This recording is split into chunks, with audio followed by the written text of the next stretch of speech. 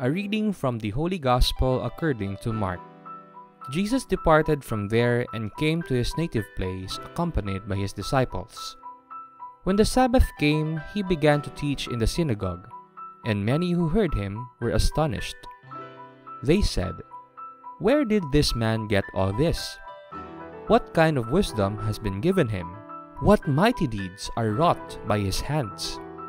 Is he not the carpenter, the son of Mary, and the brother of James and Joseph, and Judas and Simon? And are not his sisters here with us?" And they took offense at him.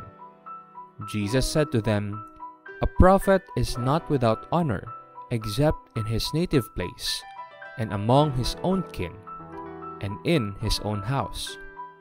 So he was not able to perform any mighty deed there, apart from curing a few sick people by laying his hands on them.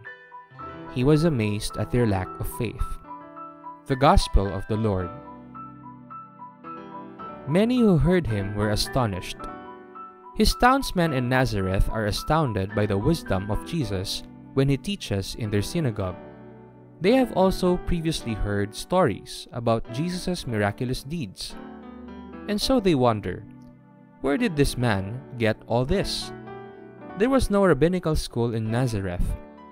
Any Jewish male adult had to go to the big city and learn the scriptures from established rabbis. The people of Nazareth never heard Jesus attending any rabbinical school.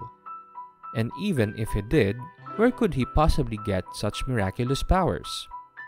Their curiosity turns into disdain, knowing that Jesus came from humble beginnings, and that his parents live ordinary lives just like them. Challenge: allow yourself to be surprised by God.